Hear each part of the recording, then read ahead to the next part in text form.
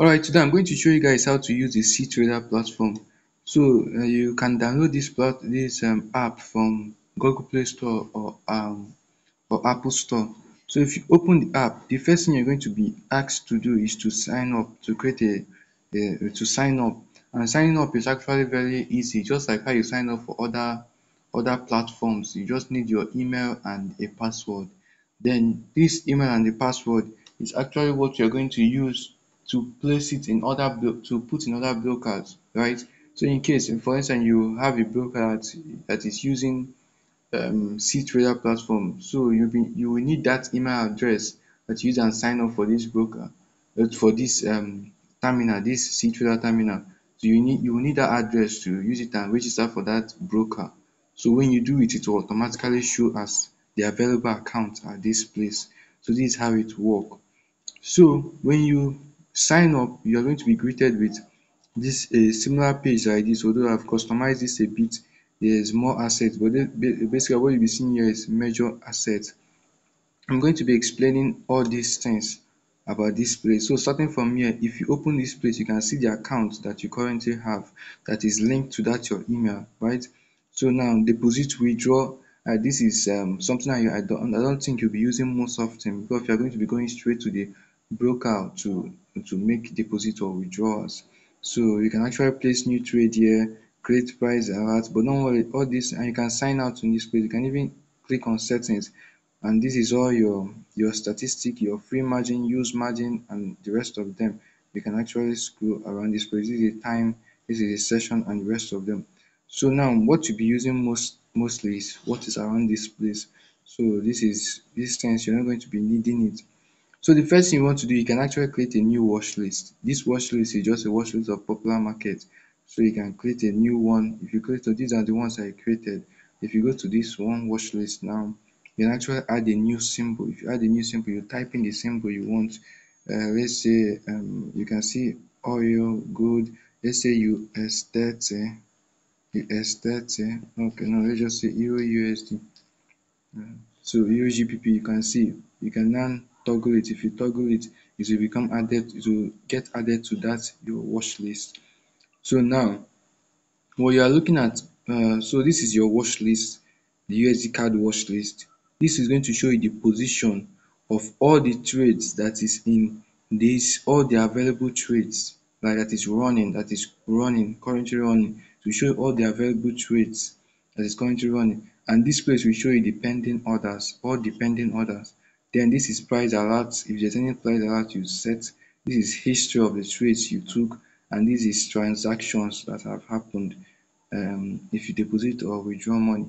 So now let's say we click on one of these pairs. Let's say USD JPY, or let's just say GBP USD.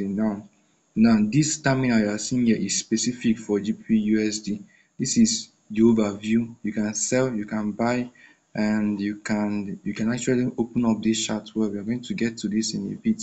And this is market sentiment and the rest of them. I don't think you'll be needing this. You can create new order at the new you can create new order here. But basically this is the same thing we explained. The only difference is that these things are specific for the pair you clicked on. So this is position, orders, price alert, history, and the rest of them. So now let's go back to watch list. Yes, okay, GBP. So now if you open up this, if you click on this square box, you're going to open up the chart section, and here is where you can do many things. You can choose the time frame you are working with. These are the time frame that you set as favorite. You can actually set new time frame as favorite, right? So if you click on this time frame, let's say we click on 15 minutes time frame, or let's use the 1 hour time frame. So now we are on the 1 hour time frame. So if you click on this thing, you can change um the type of candlestick, or the kind of candlestick or bar that you want to use. I don't think you'll be using all this, and this is exclusively for people that are doing chart work. And most of your chart work, you will most likely do it in trading view. So this is actually a indicator, and this is where you can place your limit order. I'm going to come back to this in a bit.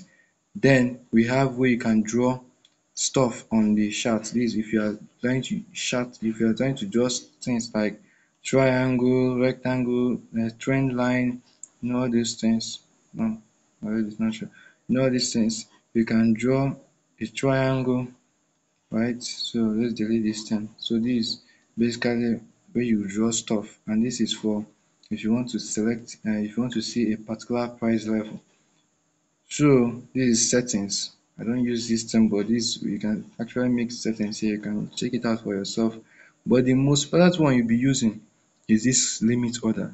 So now the advantage of placing limit order inside this place, this chart section, rather than at this place, is because of when you in case if you want to place limit order on a specific structure, maybe you want to place it at this place, or maybe the price is not the same. Maybe you are trading something like US oil, which varies. So if you are trading something like US oil that usually varies, you know that you're going to be having variations in price.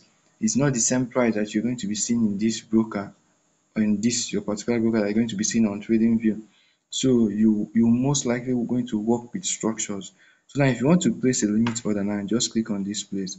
If you click on this place, this is actually market order. This is the quantity you want to click. You can click on the type of limit order you want to place. Limit, stop limit. Let's click on limit order. You can set the amount you want to place. It just say 0.5. You click on OK. You can either do buy or sell. Buy or sell. So let's sell. So you're going to place it to the place you want to sell at, and then put your stop loss there, and then put your TP any place you want your take profit to be. So now if you're okay with it, then you can click on place order. But let's explain this thing a bit. This is the amount you want to buy, 0.5 lots. This is a stop loss in pips, 19.9 pips, and this is the amount, the value you're going to lose, $99.5. Same as this place. This is the take profit in pips, and this is the take profit in amount, in dollar amount. So if you're okay with this thing, you click on place order. Then if you click on place order now, this is how it's going to show up in this place. Now let's say you want to edit this order now. You can click on it. You can either cancel. If you click on this cancel, you're going to cancel the stop loss. If you click on this cancel, you're going to cancel this TP. But if you want to delete the order, you can click on this place. It will delete the order. If you want to edit it, you can click on this place and you edit the order. You modify the order, set any order this time you want, and you can actually cancel the order at this place, or even set trailing stop loss. So that is it for the modification. Now let's go back a bit. So now you can see the order is showing here. This place, remember this place is showing only the orders or GBP USD orders. It's not going to show USD JPY. But if you go other place now, you can see the orders for all the OPEs. As you can see now, at this place is showing only one, because we only have one GBP USD position, which we just set now. Just set now. But if we click on orders here, you can see there are two orders that are currently running. So let me cancel this order. If you click on this place, it gets cancelled. So this is basically everything on the app. This is basically what you need to use the app. If there's any other extreme feature you want to use, these are subsidiary. This is not something that you need. This thing just for it. This video is for you to start using the platform. I don't intend making it long, and there's no much thing you need. So basically what you need to do is you use this video and just start. When you start using the platform, you get used to it. So, and that's it. So now let's go to let us talk about history. And in case if you click on history now, you can see the trades that you took, right? The trades that you took. If you click on this page, you can see the trades that we took. I can set the symbol, the size, and the date, and the rest of them. So if you click on this AUD USD now, you can see the whole statistic of the trade, the full statistic, and you can actually share this thing to your friend or anybody in a group, just the same how you share image or anything on social media. So now let's put this thing down. Yeah. So now if you scroll down, you can see more details on it, and you can actually screenshot it. So this is all the whole feature of the USD JPY. So of what I call this platform, cTrader. So this is how to use cTrader. Just get going, start using it. If you start using it, you get used to it.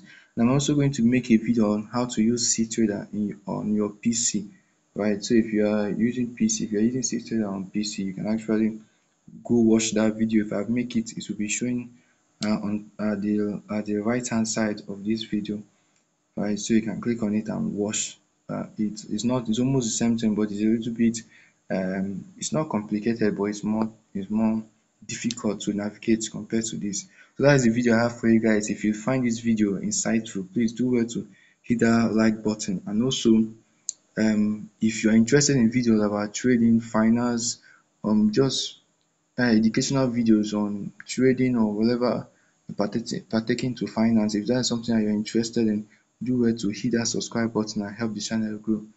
So thank you guys for watching, and I hope to see you in other videos.